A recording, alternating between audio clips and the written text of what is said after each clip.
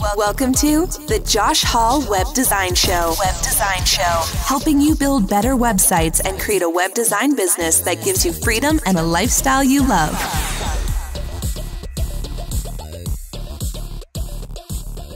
What's up, everybody? Welcome to episode 24. In this one, we're going to talk about the importance of online community, specifically for web designers. As entrepreneurs and business owners, we all need a supportive community, and this can be found in a number of different ways, whether it's in-person meetups and networking groups and organizations like that. But there's a ton of options out there for online communities as well, whether it's a private Facebook group or forums or masterminds or things like that. And I've found, as a web designer, getting involved in a supportive online community has been key. And reason being is because as a web designer, as you've probably found out as well, or maybe if you're new to the game and you haven't experienced this quite yet, it can be very lonesome.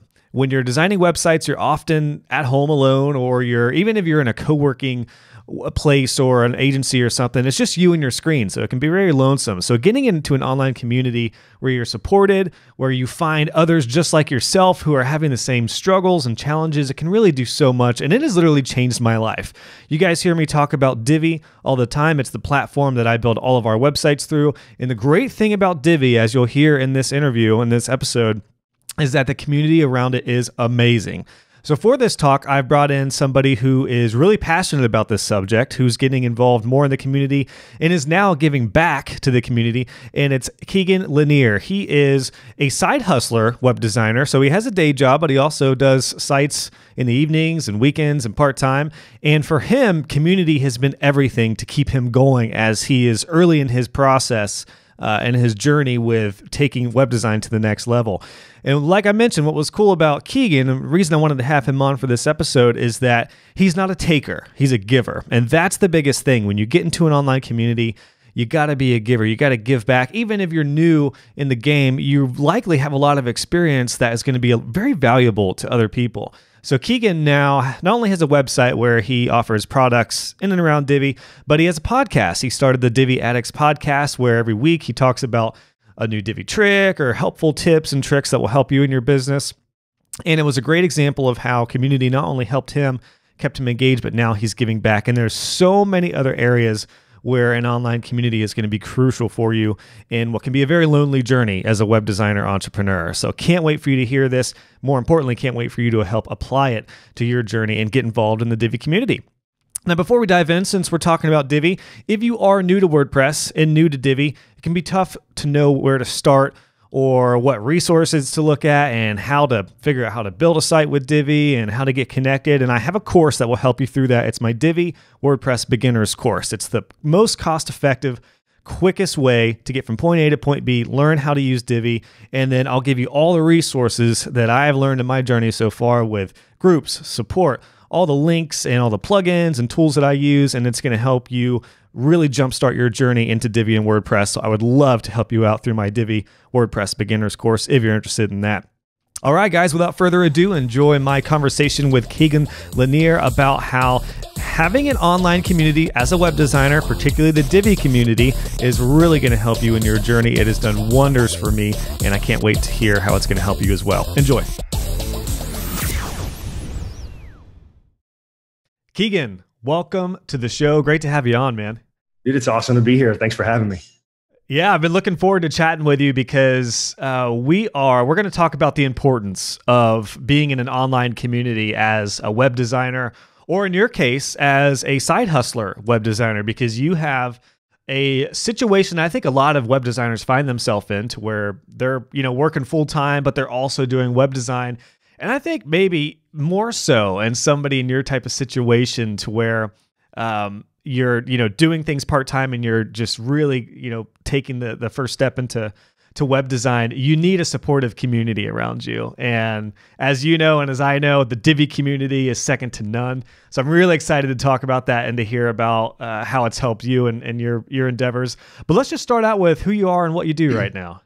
Yeah, so my name's Keegan Lanier.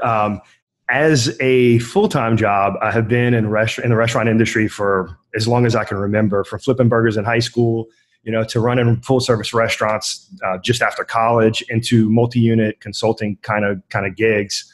I spent a lot of time in that space, but taking me all the way back to junior high, websites were always a passion. They were always something I just enjoyed doing. From my first computer back in maybe 96 or 97.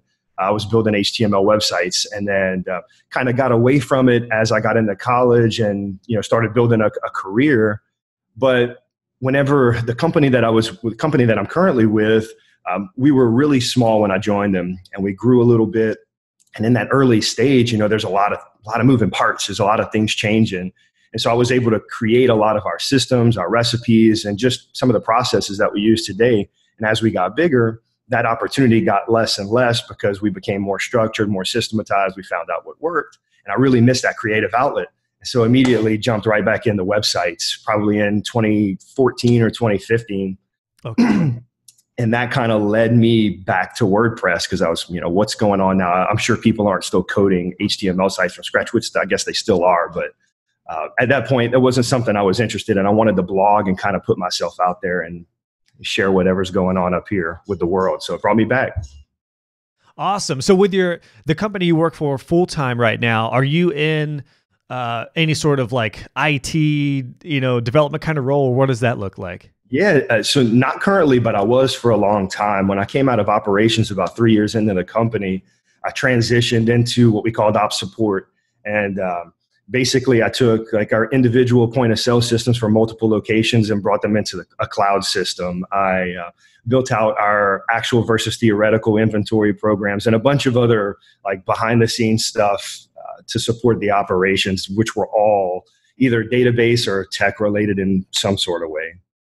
Okay. So when you got into doing, back in the web design world, doing freelance, when you came across Divi and Elegant Themes, it was probably like a breath of fresh air, right? Compared to some of that terrible, I mean, that just sounds awful what you're talking about with backend, anything backend, database, anything like point of sale. So anything like that just makes me cringe. I can only imagine. Yeah. So they're fun, they have their own, it's kind of fun, I guess. I'm a weird guy when it comes to that kind of stuff, but it's fun to build those things. But whenever you get into something that's just so design oriented and kind of feels like Photoshop, especially with, we didn't even talk about this, but the new layers that just came out, that option, it feels very Photoshopish. And that's what I love about Elegant Themes. I've used, and in the journey starting out, I used Jupyter and Xtheme and a ton of, it was WP Bakery now, a visual composer. I used that a lot early on.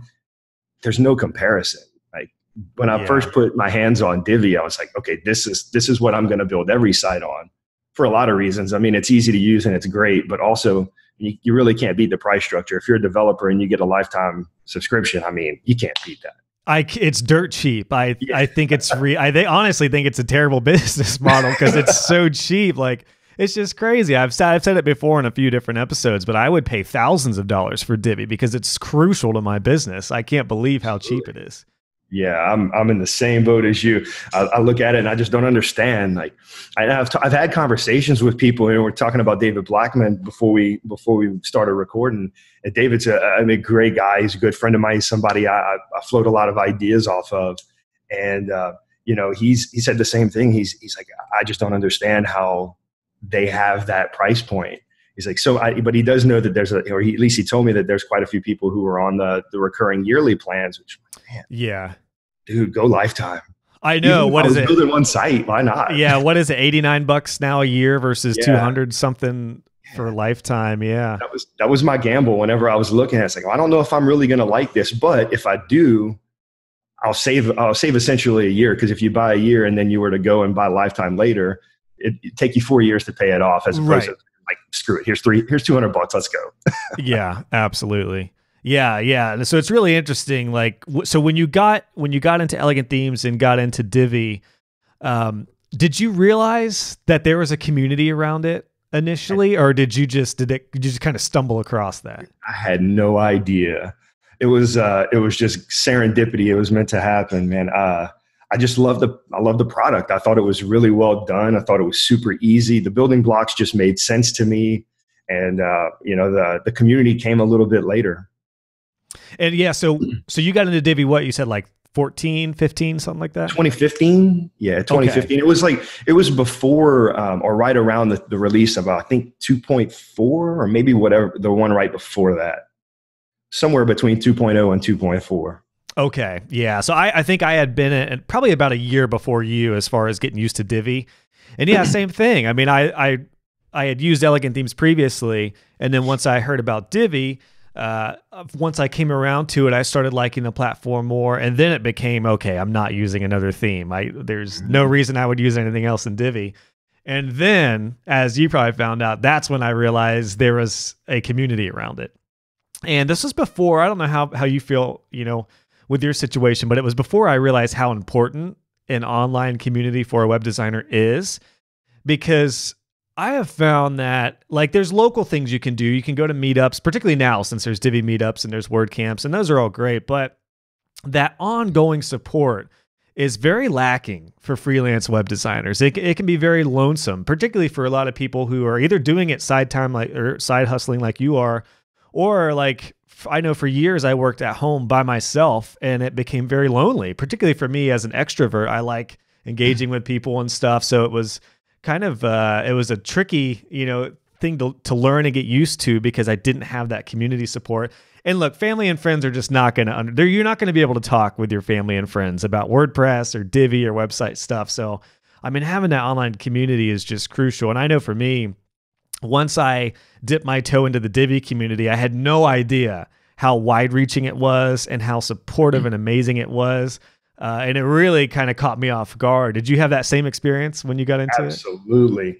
I mean, it's, it's with other platforms that I had used or other things that I had been around. A lot of times when you go to support, you get the snarky comments, why don't you Google that? Or let me Google that for you. Or, you get those comments that just aren't helpful.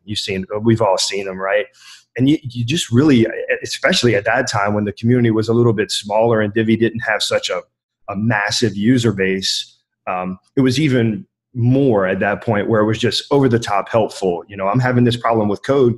They're like, okay, here's your fix. And here's literally the code to fix it. Here's where you put it. I'm like, who are these people? This is next level. And then you'd have, you'd find tutorials with stuff that Gino was doing. I mean, just really over the top, high quality stuff.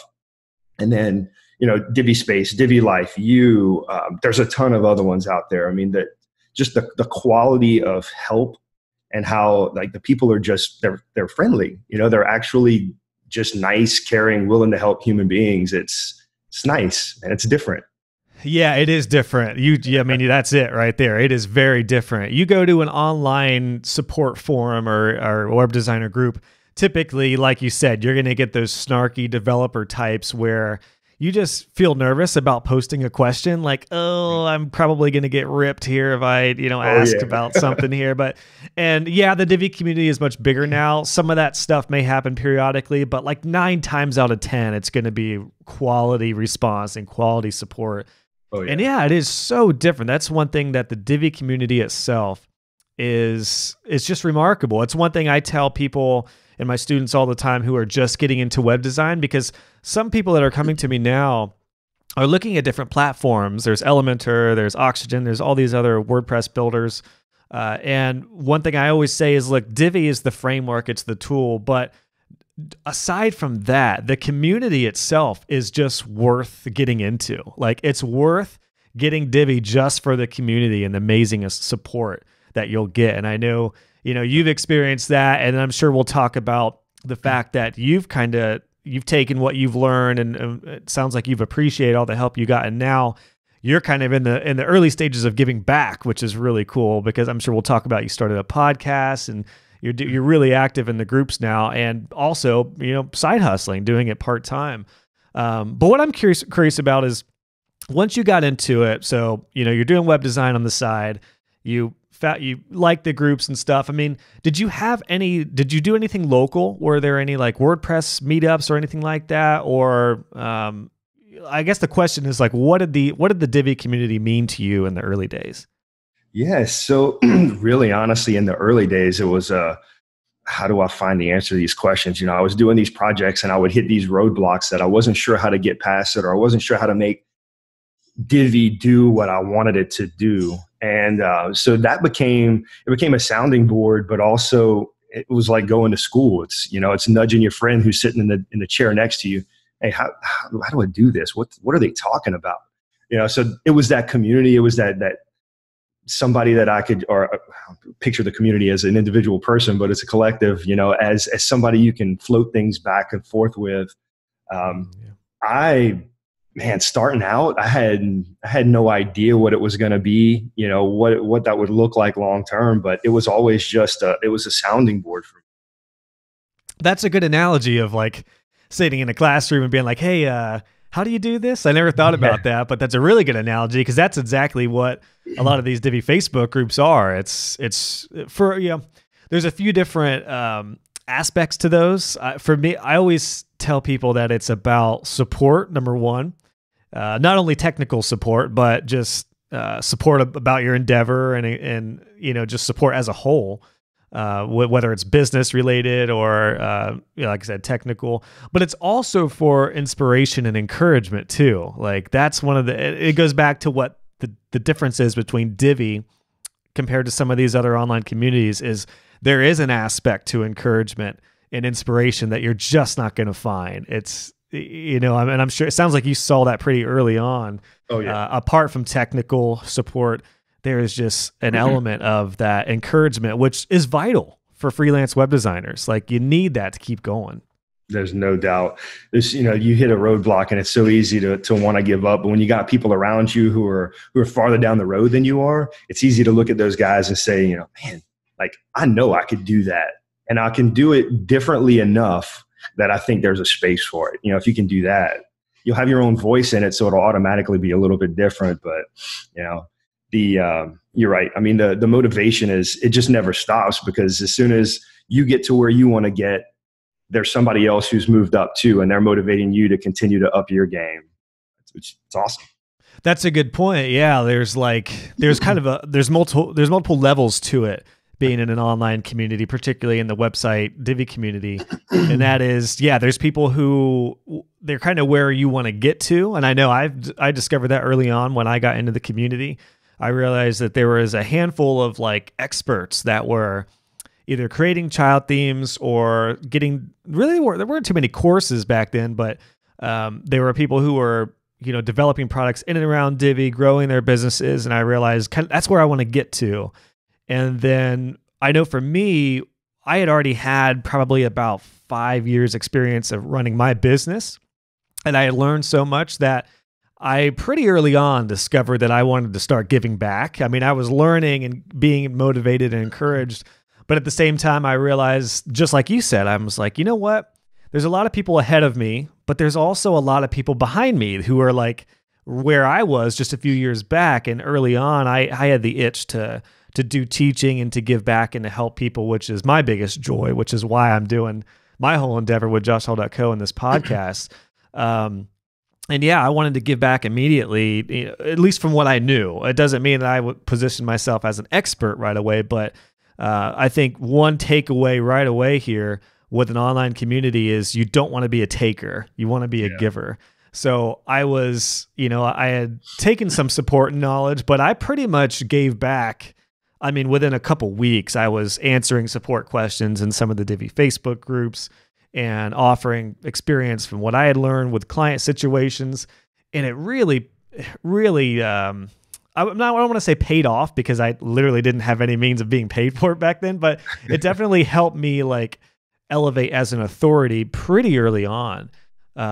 Did you how soon did you realize that you were ready to start giving back instead of just, getting support and being encouraged? I don't know exactly if I can pinpoint when it was, but I always had the appreciation for the people who were giving knowledge so willingly. It's like I felt like I needed to give back and I wanted to give back. It's like if you're going to be a part of any kind of any community, it doesn't matter if it's Divi or not.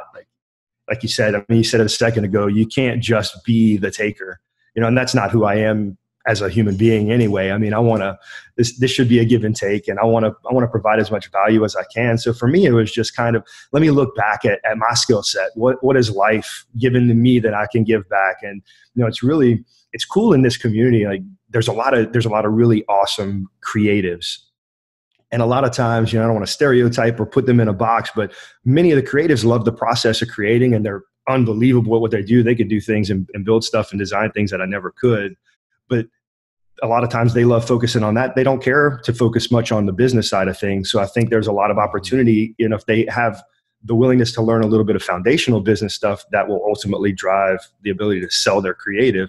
There's something I know, and there's something I can teach them.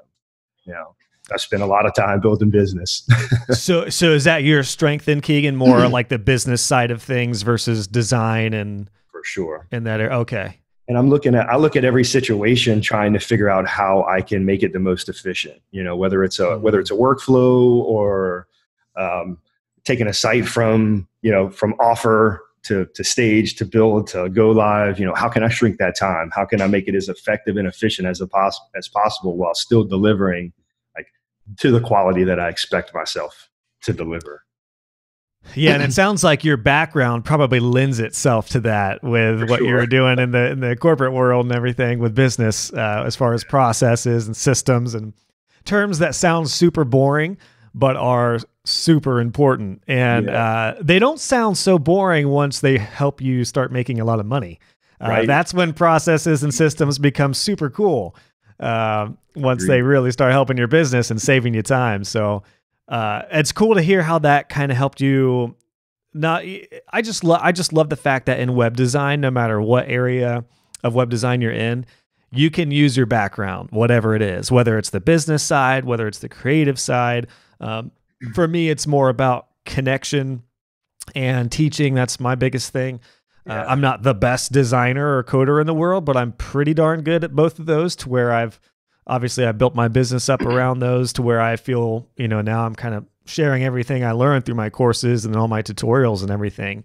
The community, I know for me, and I'm curious about where exactly you got started in the community. For people listening to this who are maybe unsure about an online community, what that looks like, because there's forums, there's Facebook groups, there's in-person meetings like meetups and things like that. But where did it start for you? I know for me, I got into a couple of the big Divi Facebook groups, and I had no idea how many Facebook groups there were. So I started one called Divi Web Designers, having no idea that there was already like 40 other Divi groups.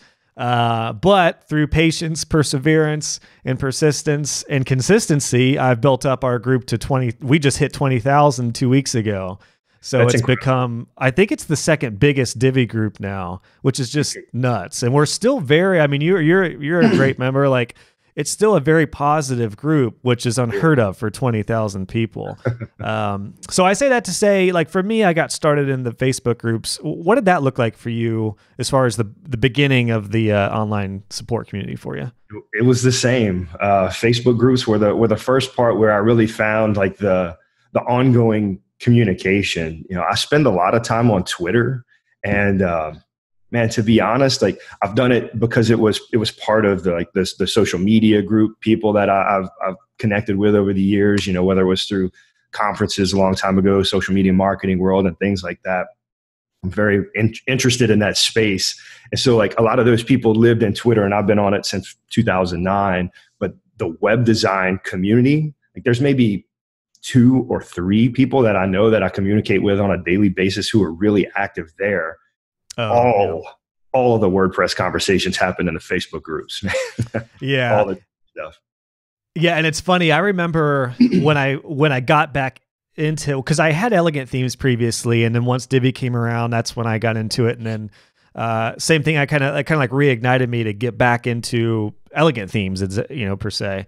But I would always have, if I had any technical questions, I would always send in a support ticket to Elegant Themes. And then once I figured out there were groups around it, I realized that, wow, I don't need to send in the support ticket to Elegant Themes. I can ask the question in this group, and it was life-changing for me, because most of the time you would get an instant response, and more often than not, it was a good quality response. And that's one thing that separates not only what we've talked about so far with the Divi community versus some of these other builders, but just the idea of a support group for a web designer in general. Like, I know realtors and insurance agents and every industry out there has some sort of Facebook group. But let's be honest, a web designer support group is a completely different animal because it provides that, like you're talking about, like instant connection, which I think is just invaluable. I mean, I'm not sure. Have you ever had a situation where like you broke something on a site, or maybe you're in a bind and like, like I remember multiple times I'd have something going on a site where I'm like, oh my gosh, I got to get this figured out stat. And the Facebook, a couple of the Facebook groups before I even started mine, like saved my butt a number of different times. Oh yeah.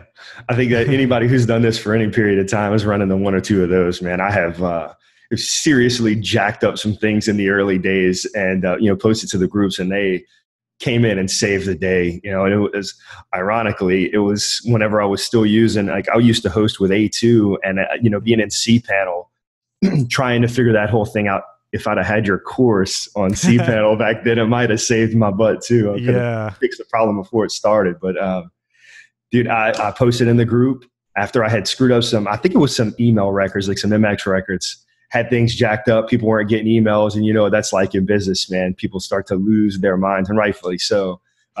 We fixed that stuff really quick with a quick answer from one of the groups. And it was, man, definitely saved my butt. Yeah. Massive. And, for me, in the early days, I'm just trying to kind of think back to the early days of being in the groups, feeling supported. I know for me, I didn't feel alone anymore, which, like I talked about earlier, sitting in a home office, working by yourself, I had already gone through some community night classes for web design. And even though that wasn't Divi related, I felt a sense of community in there because we were all learning together, kind of like your analogy, like we would ask each other questions and stuff. But then when I was done with my program there and I was just on my own, I felt very lonely. And I mean, I think that's one of the most important things of having an supportive online community, because vice versa, you can be lonely and then join a web designer group. Then you can feel even more alienated and alone if they're jerks to you. So that's the benefit with Divi itself. But I just didn't feel alone. And the support was huge. But yeah, that was kind of secondary for me, at least, was just the fact that I almost felt like I found my tribe. I mean, did you feel like that? Oh yeah. Pretty early on? Absolutely, man. Because that's the Divi community as a whole. The way I describe it, like the welcoming, very helpful, supportive, all those words. Like it's the way I look at myself. Like I go out of my way. I feel like I go out of my way anyway to help people who need the help. Like I'll spend as much time as needed.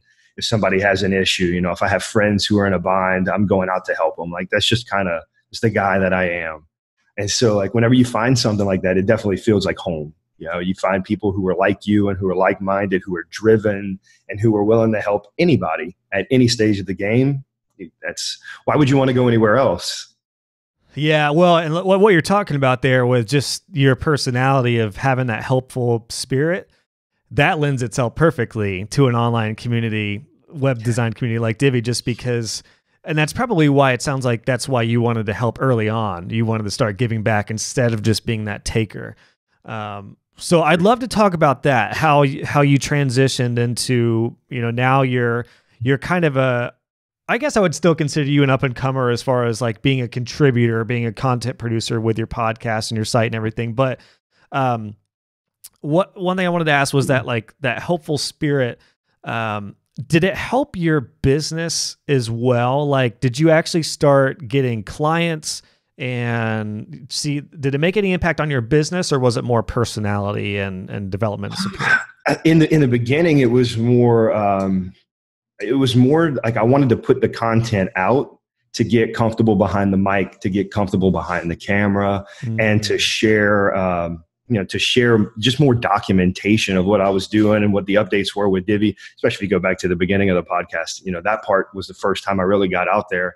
And it was all, hey, look what Divi did, because they were doing the sneak peeks at that point. So a lot of those early episodes are, hey, the theme builder's coming. Oh, hey, we're getting copy and paste. And now it's growing more into, let me share my experience. This is how this is my update process for websites. This is whatever. This is how I streamline my business. These are the platforms I use to keep efficient workflows. It's evolved a little bit over time.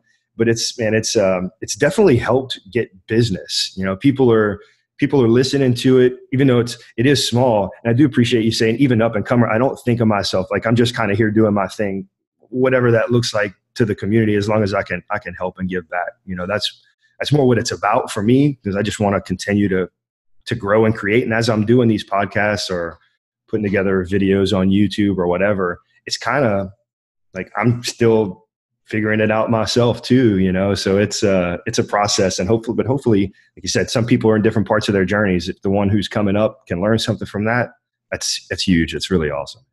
Absolutely. Yeah. I mean, and the reason I say up and comer is because how many Divi podcasts are there? Mine is not Divi specific per se, but it's web design. Most of my audience is using Divi. Yours is a Divi podcast. There's Divi Chat. There is Divi Nation was the official Elegant Themes podcast, but that's no longer active. I really wish they would bring that back. I know, I do too. It's actually one reason that was one of the jettisons for this podcast was this is kind of the new Divi Nation. Like I'm talking with people in and around web design and experts and talking about that stuff. But I say that to say there's really not many Divi podcasts.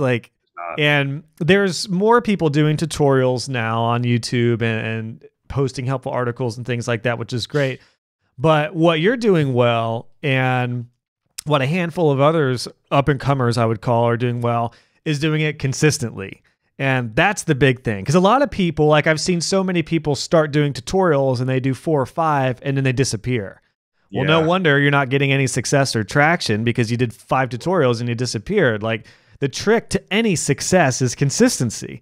And I find that interesting because, you're doing it. I mean, you're doing it part-time. I realize that your passion for the community around Divi and web design is not your full-time job, but you're still doing it consistently. And that says a lot about you and your work ethic, and more than anything, your mission to help people.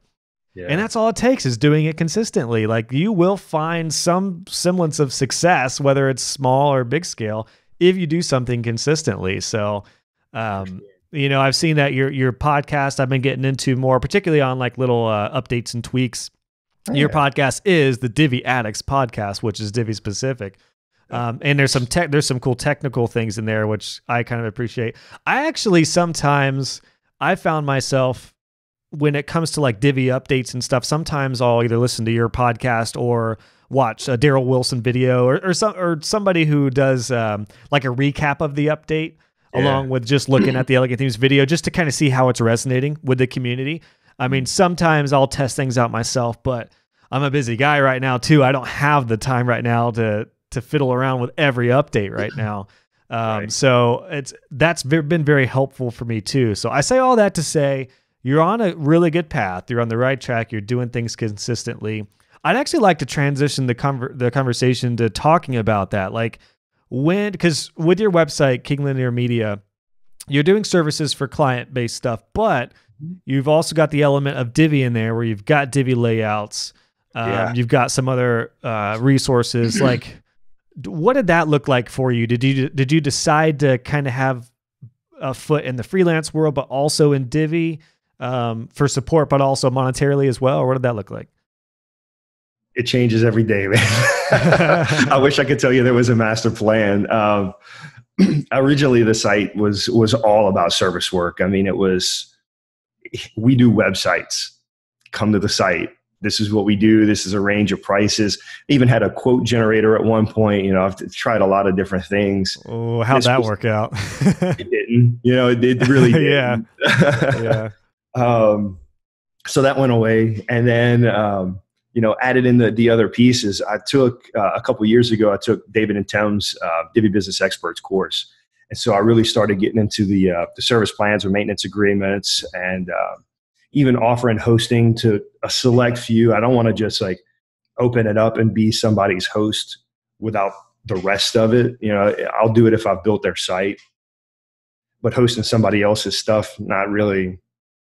It's not really worth it in the long run, but doing the maintenance and all those other things, it just happened really organically. And then the Divi layouts were more, it's really to keep me sharp. We talk about how time is so limited, you stay busy. And so my way of kind of testing out the new features, playing around with all the new stuff is twofold. I force myself to go in and play with the updates so that I can produce the content to give back to the community. So these are my thoughts around it. Here's a layout that's included in it, and go from there. But it's all, man, it's, Okay. I just roll with it every day and hopefully it works out. Yeah. And what about the podcast? So when did you start the Divi Addicts podcast? Dude, it's almost 22 months ago. I started it in I think it was May of 2018. 18. Okay. Yeah. It's been a while. Was that similar? Like you just wanted to kind of, engage the Divi community, and share your experience? What was the beginning of that from a community perspective? I really think it was trial and error. It was me trying to figure out where I could bring the most value and where people would engage with it, whatever form, to see if there were more people listening to podcasts and that were watching tutorials versus reading blog posts. Okay. The listeners continued to steadily grow. The estimated or the average weekly listeners continued to slowly grow. So it was something that I just stayed continually doing. And honestly, like the way I do it and the format I do it, my podcast is so easy to put together. Like I've got topics written out through the end of April, and I'd sit there and, when I have a minute, I go through and I do an intro, I type up an intro, I type up the whole transcript, I type up what I want to do. And then I just roll through it. And there's been days where I've recorded 6 or 7 podcast episodes back to back because it's just me. It's not, I don't have to worry about coordinating schedules and doing all those things. Yeah, because you're not doing interviews yet, right? Exactly. Not yet. So it really, the podcast has stayed so consistent because people consistently listen. So I have to assume that there's some value that people are taking away from it, which is, that was the whole purpose of it to begin with. How many episodes do you do? Do you do like one a week or one every 2 weeks on average? Or? One a week. So they post every Tuesday at like 6 a.m. They go live. So it's like clockwork, man, every Tuesday. Awesome. Consistency, man. Going back to that consistency. I mean, you're sharing your experience, what you've learned, and whether it's technical things related to Divi or whether it's web design business or anything like that. Mm-hmm. I think that's valuable. And like I said, I mean, I think for anyone who wants to get into a community and become more authoritative, whether it's from a perspective of just helping others out or whether it's monetary, like whether you want to have a side business of selling child themes or build other sources of recurring revenue and income. Look, this, man, I'm all about recurring revenue and income and dividing your income streams to have multiple recurring income streams. And as much as my mission is to help people, like I also have I have 2 baby girls, a wife, and an adorable, hungry golden retriever, and we have a house we need to pay for, and I need to feed them. So like, there's a lot of pressure on me to build up solid recurring income. Of course. And I say that to say the Divi marketplace of child themes, layouts, more people are interested in doing courses like you talked about, kind of sharing what you've learned. It's wide open for that. It's just amazing. And what I love is you talked about going through David and Tim's business expert course. Is I have a business course too, and we've actually had students who have gone through both of our courses. And the cool thing about it is we cover a lot of the same topics, whether it's pricing or collecting content and all that stuff. But we all have different experiences, and there's so much value you can get by going through training from different people who have different experiences. It could be the same topic. Pricing, for example, there is no right or wrong web design pricing. And that's one benefit of the Divi community in itself, is just asking about pricing. Like, that's one of the top questions we probably get in our Divi group is, how should I price my websites, or how much should I charge? That's another aspect of support that you would be hard-pressed to find somewhere else, which really separates the community. So, it all goes back to just people giving out what they've learned and sharing their experience. Yeah, the thing we talk about how helpful a lot of it is, but I don't know that I mentioned it today, is like how, you just brought that point up, is how open they are. It's people they're not holding a lot close to the vest. They're like, man, this is exactly what I'm charging annually for maintenance. Go do it because people are paying it. Like, you're charging too little, go charge, or this is what we're charging for this type of a website. So you don't have to worry about trying to find false information. Like you can get it directly from the source, and people are just, here, this is what I'm doing. Like there's plenty out there. Like there's enough for all of us. Why, we're not taking from each other. We're not poaching from each other. Cause trust me, there's a lot of bad websites out. So go get them. Yeah, that's a great point. That is something that separates the Divi community in particular, is that openness and transparency. Like you said, I mean, I know when I was doing night school in the community college, I remember my teacher, I was in a Dreamweaver course, and the teacher I think he was a freelance designer working from home and stuff, and he taught on the side. And I'll never forget, he was building this one site out, and it was on a development server, and he was showing us the site, but he was so secretive about the URL. He was like, I can't show you guys the URL because this is in development. And I'm like, who cares? No one gives two craps about this site that you're working on. That's like, like there's so much secrecy, particularly in web design, not only technical, technically, but particularly when it comes to pricing.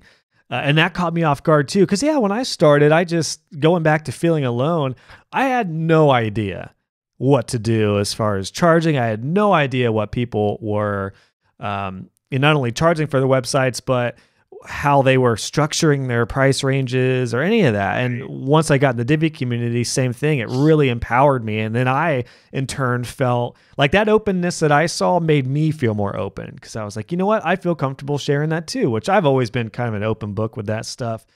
And it's huge. I mean, and that's the difference too. When people talk about mentorship and coaching and training, and they want to help people, for a lot of people, they need to see and need to understand real numbers. And I'm one of those people. Like I don't want to see something where somebody's like, yeah, you can make a good living doing web design. Well, I'm like, all right, what's that mean? Is that like 50,000 a year, or is that like 100,000, or is that 250,000? Like, what does that mean? Or a lot of people previous to being in the Divi community I saw would be like, yeah, you want to, charge a good amount for your website designs. I'm like, well, I have no idea what that means. So that's a good amount. The practical actual amounts are huge. Yeah. And that's one thing I'm big on. Like I'll say, listen, this site we're doing for $3,000. Here's why. And, just being transparent and real about it. So yeah, I can't agree more, man. That really, the openness and transparency is crucial for a freelance web designer. Crucial. It is. It's the only way to gauge if it's going to be like really beneficial for you, because everybody's situation is different. Like you said, you can make a good living. Well, a good living really depends. If you're a single guy living in an apartment where your rent is $600 a month, I mean, a good living looks different than if you're married with 2 kids and you have a house and you live, in an expensive market. Like those are relative, man. Everything is different depending on your life. And I didn't think about that, Keegan, but I think that idea right there, just of like, when you get into an online community, particularly like Divi, you can kind of formulate relationships and build your network depending on where you are in life. Like what I found, what's been really interesting is I heard this quote a while back, and I love it. And it's, your vibe attracts your tribe. Mm-hmm. And what I've found is that a lot of people coming through my courses I'm about 60% dudes and 40% gals. So I've got a bigger audience of girls coming in. But whether it's a guy or a gal, they seem to be like early in their family stages. Like they might have a baby, or they may have 2 babies, or maybe they're just newly married. And it's been really interesting. Yeah. Like I think because I'm at that point where over the past couple years, I just kind of crossed that line between being a fairly successful single freelancer. Well, by single, I mean like my wife and I were married, and that's when I kind of went from making like 20 grand a year to like, crap, I've got bills to pay, to making like 50 grand and then to 100 grand. And now that I'm consistently in 6 figures, now it's like I'm attracting the people who were just like me a few years ago, which has been really cool. So I say that to say, like, to your point, success is going to look different to everybody. A good income, like you just said, if it's a single dude who's got an apartment for $600 a month, he probably only needs like $1,500 a month, and he's probably rolling, or maybe even $2,500 a month, something like that. Whereas somebody like myself, like I'm not happy unless I'm crossing 10 grand a month at least, you know? So that's where, you know, you can kind of, and even just like monetarily wise, when you get into the Divi community or a successful web design community, you can just kind of choose who you want to be mentored by. Like maybe somebody just starting out is going to gravitate towards people who are closer to their range. And then once they get to that next range, I call it kind of like leveling up. Like maybe level 1 is you're just, you know, you just want to make $500 on a website and you'd be pumped. Well, the next level is like, I want to make 1,000 or 1,500. The next level is 25 to 3,000. And then you get to the next level where it's like 5 to 10,000. So you just kind of graduate, you know, one level at a time. But that's what I love. Our community, our Divi community, primarily in the Facebook groups, is a combination of people in all different levels, also in different places in the world, which is huge too. I mean, you and I are both in the States, so we can relate to each other monetarily wise, because we, you know, when I talk to people in different areas of the country, sometimes it's hard for me to say, well, you know, because the dollar difference is so drastic. Like it may just depend. Like if I'm charging $2,500 for a site, maybe you'll be all right with $1,000. That might, you know, work out fine for you. So did you experience that too when you got involved in the community, like having to work the different conversions and stuff like that? For sure. You know, and as you look at scaling and bringing additional people on to work with you, you know, it's easy in this community because of the way things are saying, you know, it's take it all the way back to where you said, you know, we find the community because we feel isolated. And then you go and find the community and you realize, oh my God, like this is bigger and more connected than I could ever find like in a normal job with a local like networking group, because you've got people who are doing this at tons of different stages in life. They have different expectations, but they're in different parts of the world. And so like you said, you can go back and where somebody in the US has no problem paying $3,000 for a website, you can find somebody in like Bangladesh who can build a site for $700, you know? So it's also like you can level up, like you said, by outsourcing, because again, different stages in life, different needs, different expectations that they need to set for their life or to live a comfortable life. It's I love it, man. It's a beautiful thing. Now, do you sub out any of your service work with Keegan Lanier Media, because you're working full time? I imagine you don't have, you know, do you just work nonstop, or what does that look like? Have you been able to kind of hire out and subcontract out work? So far, I have done every single bit of every single project that I've done since I've started. Wow. It's not the long-term goal. I'd love to grow. I'd love to grow the business. I'd love to grow the amount of websites we can handle at a time.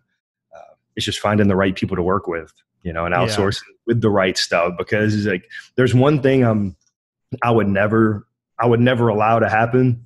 I'm sure a lot of people who are outsourcing that way is like, I'm very particular about the way things go. Like I'm extremely particular about the process, the look, the way things are done. And so whoever works for me is going to have to fit into that mold. Yeah, well, and it's probably different.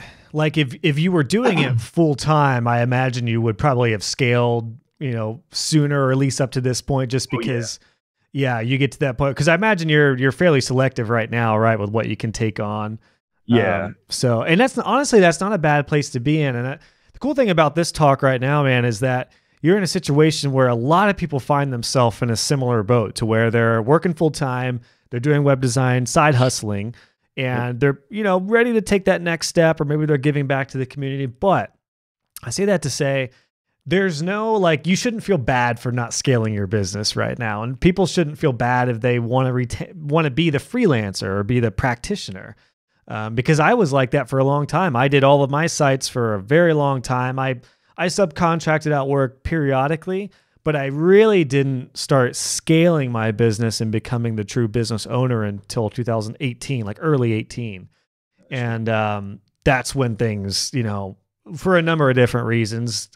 Number one, I had so many projects I couldn't keep up with. There's no way I could do it myself any longer. My daughter was just about to be born. Like there was a number of different things that kind of forced me to scale. Sometimes I wish I would have scaled earlier, but then there's other times where I'm like, you know what? It's all right. Like I was the practitioner, the freelancer of my own business, doing all the work for a very long time. And that's all right. Like, and if anything, it kind of helped prepare me to do what I do now, which is giving back as far as like what I've learned. I think where I find myself in a unique situation compared to a lot of other people who are authorities in the Divi community and just wider WordPress community is a lot of people are just business oriented or just business minded to where they don't actually know how to develop or design the site. They just know the business end. Yeah. And vice versa. Like you talked about earlier, a lot of people are focused on the creative side, but they'd have no idea how to sell a website. So I think it's been interesting, and it's been kind of a privilege to have my feet both equally in both worlds to where now I'm pretty dangerous. I can sell a website high end, and I can also build a high end website. And so to now kind of like give back what I've learned is pretty cool. Yeah. And I think it's the value of kind of, what you've experienced as well. Absolutely. And you said it, 100% perfect.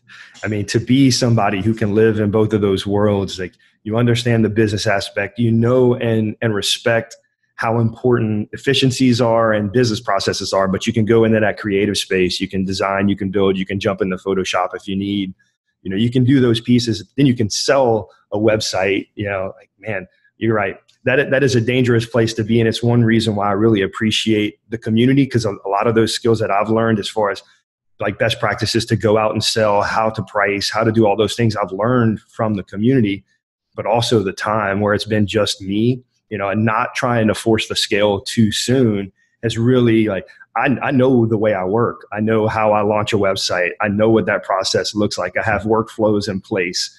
I've got contracts that are auto-generated based on a few things that I fill out like that. The process is there. It's at a point where I could plug somebody in, teach them the way, and we could go to town with this thing, but it's just not quite where I'm at yet. And that's all right. That's fine. The cool thing is you're getting all that in place before you get ready to scale. That's where a lot of people try to scale to where they don't have those systems and processes in place. Yeah. I just recently chatted with Eric Dingler, who's one of my students, who is just like killing his first year of business. And that's the first thing he got in place was his systems and processes. It was mindset, systems and processes, recurring income, then scaling. And that's the way to do it. That is absolutely the way to go about it. So the cool thing is you're really, it sounds like once you're ready to take that next step, you've got your systems and processes in place.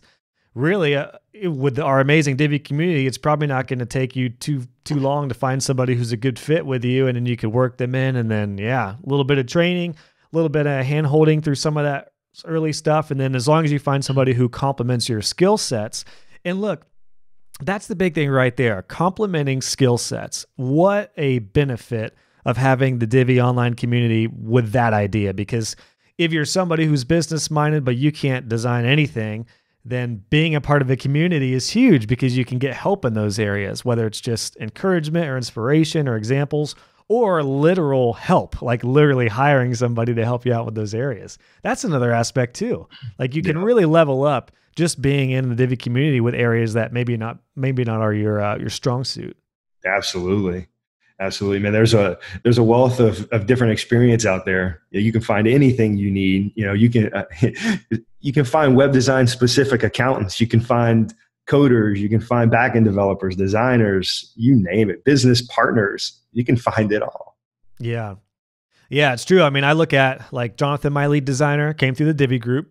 He reached out when I did my scaling series. But all my subcontractors right now, I had one graphic design gal locally, but she works full time, so I don't use her as much anymore. And that's the problem with local stuff, is generally it's a little, you might find somebody locally, but the cool thing about being in the Divi community in particular is they're already in your same zone, in your same tribe. Yeah. Like if I were to find a web designer locally, I'd probably have to see if they know WordPress, see if they know Divi, then I have to teach them Divi. Then, we'd have to go through that whole process, where when Jonathan reached out to me, he was already getting really familiar with Divi and he was going for it. So I didn't need to make sure he knew that stuff. Like he already knew that stuff. And that's another benefit too, whether it's hiring out or whether it's getting work as well. I know you really haven't used the Divi community for that purpose, which is totally like, I applaud that you're more interested in giving back than taking. And I know that'll pay off for you in the long run. Yeah, that's huge, man. I mean, there's so many benefits with just the idea of like, whatever you're not strong at, you can get help with. Absolutely. There's absolutely no doubt on that. A lot of helpful people out there. Yeah. So like where you're at right now, Mm-hmm. you're side hustling web design.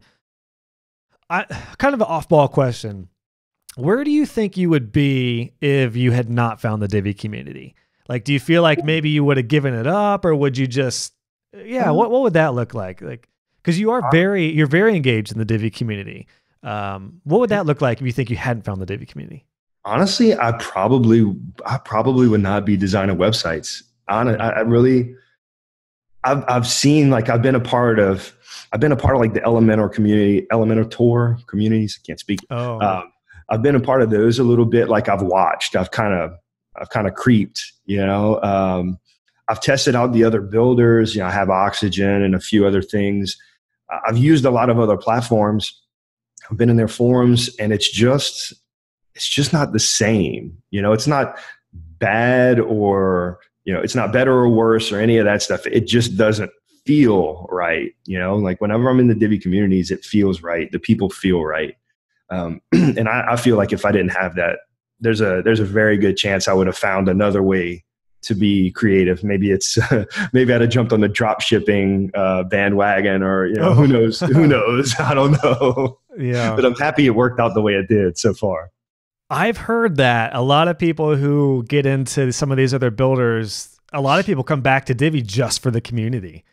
And I think that not only has, I was just trying to think of like what separates the Divi community. I mean, a lot of it is the openness and transparency, but we got to look past, like, these are all results from something early on. Like, I was trying to think of what really started off the community. I think Elegant Themes, number one, has really invested in their product, and they've made something that's amazing that they keep on expanding and tweaking and working on. They haven't just made something that just kind of sits there. So it's become the lifeblood of a lot of people's income, just like myself. It's the most important tool in my business. So that's been huge. And I think that Elegant Themes really took the initiative of growing that community. They hired Nathan, who is their content manager, who did a really good job at producing content consistently and efficiently. And then they started these communities. And I think Divi attracted professionals, not just cheap web designers who are looking for the cheapest deal or free deal and then they can move on. Like, they attracted people who are serious about money and business and want to give back. And the cool thing about that is if you get a handful of people who are like that early on in the early days of the Divi community, before I was a part of it, before you were a part of it, folks like Gino and David Blackman and a lot of other people were open, and they gave and gave and gave. And that really kind of spiraled the community into what it is now, which is just a remarkable online community. It's almost like a big mastermind community where you get like quality, for the most part, quality people. Again, my Facebook group is 20,000 people. There may be a 10% chance that you're going to get a negative comment or something, and then in which case you just report it and we'll take care of it. But for the most part, it's pretty dang amazing. There's no doubt, and I think when I look at other builders, to me, they just feel like products. And maybe it's because I'm so close to Elegant Themes, but I look at them as like, they have a brand, they have a voice, they have a certain cadence to their videos. They're consistent as all get out. I mean, they're they're going to give you tutorials around the layouts every single week. Like, there's content coming. They update their platform whenever they put a major point release out, and the community, the 700,000 users go crazy because there's a bug or it breaks something with their custom code or their plugin. They're putting out a fix behind it. They're quick on the updates. But I think one of the reasons that they really were able to build such a strong community so early on is because they had people who knew what they were doing, who were embraced by Elegant Themes, not tried to be shut down by them using, the Divi Addicts podcast. Like, Divi is not my trademark. I don't own the copyrights to anything Elegant Themes, Good point. But I have their name in my, in my podcast title. They could come and shut me down if they were that type of business, but they embrace the community. They know that it's a net positive for the Divi brand if people are talking about it. Whereas I know there are some other ones out there who go after it. You use our name? No, that's us. We control the brand. That's a great point, man. I couldn't agree with you more. Yeah, it's like early on, it seems like Elegant Themes were very intentional about like, yeah, you want to create plugins that work with our framework? Go for it. We'll embrace that. Cause yeah, I mean, they really understood that if you have people who are talking about your product, even if it's in the name of a podcast or something, like you said, they could absolutely shut your podcast down because it says Divi, but they're smart enough to realize, hey, this dude's talking about Divi every week. That's probably pretty good for our business. That's going to help engage people. And instead of people going into their support tickets, they're going into the Facebook group. So, I mean, there's no doubt that just my group in itself, like I wonder how many support, I don't know if there's a way to track this down, but like how many support questions have been asked in my Divi group? Probably hundreds of thousands. Hundreds of thousands. Yeah. Easy. If not millions. I mean, where is my royalty check, Elegant Themes, for saving your support here? But no, I mean, that's huge. And yeah, like I just love that. I think you're right. I think they're very community minded. And that's just a good lesson learned for any business. Like if you can make a fan out of your product, empower that fan because they are going to do things that's going to benefit the business. I also think one thing that Elegant Themes has done well is not only, so apart from just the community aspect, they've also put a personality to their brand. And they've done that by creating videos by Nick and some of the other people there. Like when you think about Elegant Themes, you're likely going to think about Nick's face in a lot of these videos, and you'll think about Nathan and some of the other people on staff. Elementor, I have no idea what those folks look like. Oxygen, no idea. Is it like two guys in a basement, or I have no idea. Elegant Themes has been very intentional and very good about adding a face to the brand. And that's huge in and of itself. If I could give you any encouragement, Keegan, it'd be to put some headshots on your YouTube tutorials. Dude, I've been thinking about that because I see yours and I'm like, man, Jesus, I guess I got to put my ugly mug up there. You got to put that mug up there, man. Doesn't matter. I'm telling you, people want to see, particularly when it comes to anything that they're going to like learn from, they want to see because it really builds trust. And I feel like a total douche because my site is my face like all over the place. So I'm sure, you can look at that and be like, wow, this dude is completely full of himself. His face is literally on every picture. But here's the thing. Like you go to my site, not only is it named after me because it's a personal brand, but my face is everywhere. Yeah. So it looks a little douchey, but when somebody shares a tutorial, they see my face, and that is where it's at, man. That's where it's all at is, it may look like vanity. I assure you it's not. It's that trust building factor. Smart marketing. It is. Particularly when it's a personal brand or when it's like some sort of teaching. If somebody Googles a tutorial or something online, they're always going to choose something with a face or somebody they feel like, okay, like there's actually a person behind this. This is who I'm going to be learning from.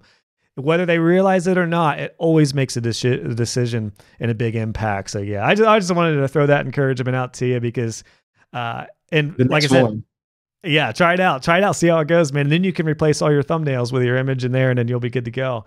But Elegant Themes has done a really good job of that. They have added personality to their brand. And if anyone wants a marketing 101 lesson for their freelance website, put some personality into your site, whether it's the way you talk, whether it's your image, whatever. Put some personality into your site. You want to get away from that typical like faceless, we're your digital marketing agency partner. Well, who's we? Is it you and like your brother sitting, or is it you and an actual team in a agency? Like I've found that being very real and transparent with where I am in my business has paid off dividends. No doubt. Just because clients can get a feel for like, okay, it's Josh, but he has a team now. Okay. So I might hear from Jonathan or somebody else. Whereas when it was just me, I made it very clear that it's just me. Early on, I did a little bit of false advertising and was like, we will design your site. Well, we was me and my my parents' basement for a little while, So I don't know. I'm all about, just being real and being transparent and personal will go a long way. But For sure. all that to say, adding some personality can be huge. No doubt. One other thing that I think really separates Elegant Themes from a lot of the other ones too is the word that kept coming to mind is humility. I think that they've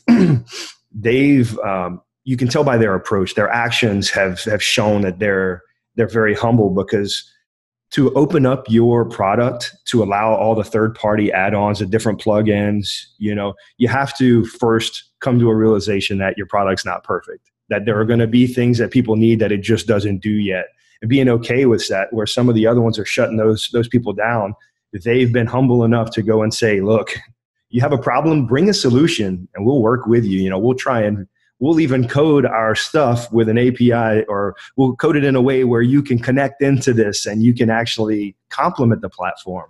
Not a lot of people do that, because I don't know if it's arrogance or what it is, but they don't approach their business that way, which I think is a loss. Whereas you can clearly see the success Elegant Themes has had from it.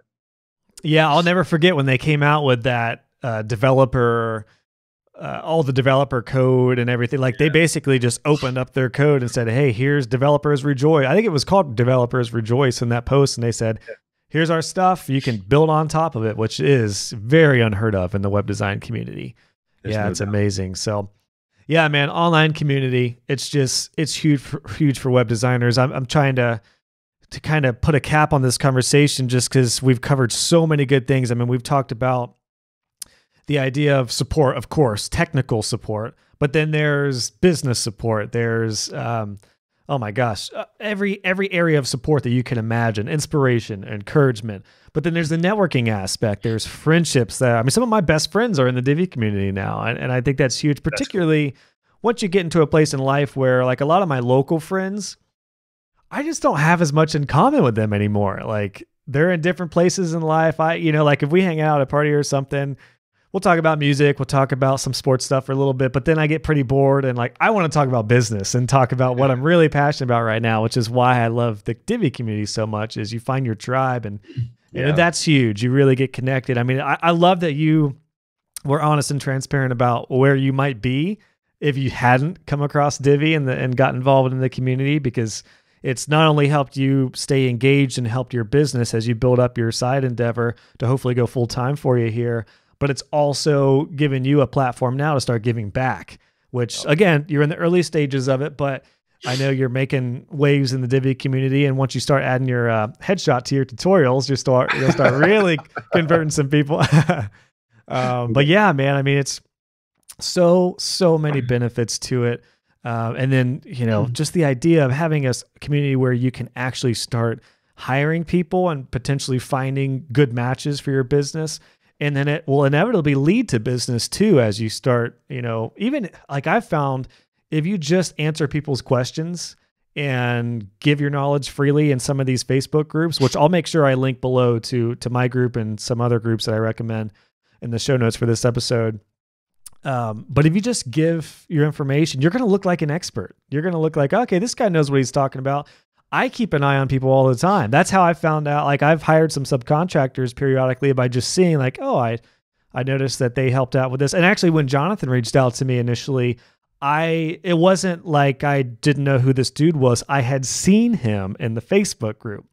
So that's huge in itself. Like you can make a name for yourself by just answering questions. And let me tell you, as you know, you're being watched. If you're in a Facebook group and you're commenting, you are being watched. So every word you write is precious. It better be constructive and helpful and not criticizing and damaging. Because if somebody reaches out to me and says, hey, I'd love to help out if you have any availability for work or anything, but then I remember, ooh, that guy or that gal said something that was snarky, or I don't feel like they're going to be a good fit, the opportunity's blown. So yes, it is. That's another big point to it. But yeah, man, would you have like a kind of a final thought for people just about the Divi community and having that support of an online community? What would you say to somebody who's early involved and thinking about it? If I look back on my journey, the best thing that I ever did is not get locked into any kind of preconceived notion. It was try everything. If you have an interest in going down a certain path, give it a shot. You can always pivot back. You can always, reshift. So just try it. Awesome. Yeah. Well said. Yep. Just try it out, man. And then who knows? I mean, people get hooked in the Divi community. That is the way it happens for sure. They do, man. A lot of times they come back if they try another builder and then they end up coming back. That's very true too. Not every community is as welcoming as this one. I've been in a bunch of them, and that's, I can't say it enough, man. This community is something very unique and special. And I hope the people that are involved in it do a very good job of maintaining it and keeping it that way. Well said, man. I think that's the mic drop for this conversation. That's the best way to put it. So Keegan, thanks for your time, man. Really excited about where you've come from and what you're doing. Particularly what you've had that heart towards giving back with not only your site with layouts and stuff, but particularly the Divi podcast, which is really cool. Keep doing your thing, man. Stay consistent with that. And maybe we'll have to do a conversation a year from now to see how all this circles back around for you and to see where you're at once you get ready to take that next step, man. Absolutely. Who knows where we'll be in 12 months. Awesome, Keegan. Thanks for your time, man. We'll catch up again soon. Awesome. Thanks, Josh. I appreciate you. Hey guys and gals, just wanted to pop in with a couple things before you head out. If you enjoyed this episode, please consider leaving a review on iTunes or wherever you listen to this podcast. I would love to hear your feedback, and it will also help other web designers find the show.